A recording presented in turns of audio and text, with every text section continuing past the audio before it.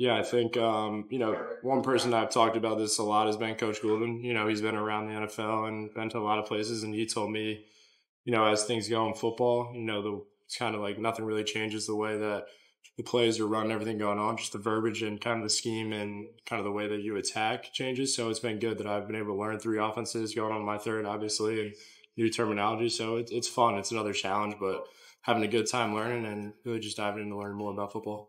And then how do you go about building a rapport with these new receivers? Is it just extra throwing sessions, or is it spending time with them off the field?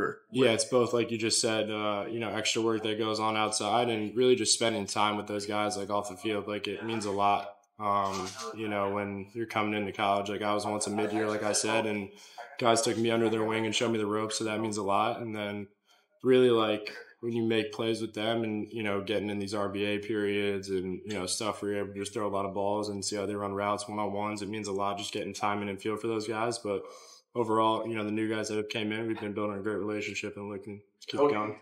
Coach Goulden said last year you will sit and watch and learn from Sam. What did you pick up from him that you're utilizing, that you're putting into your system? I mean, there's countless things. Every time I get in front of you guys, I credit Sam for teaching me kind of a lot of stuff that he's learned. Like I said, he's a guy that played a lot of ball, and there's a lot of stuff that he's taught me, especially from the preparation aspect. So throughout the whole season, even though I'm not the starter, I'm preparing like I am every practice that I'm going through, preparing like I'm taking the ones reps. And when my time came, I was able to capitalize on it. But really, the preparation part of it, he's taught me a lot at that point. How was this spring in particular different than last year and your prep towards the Blue Bowl?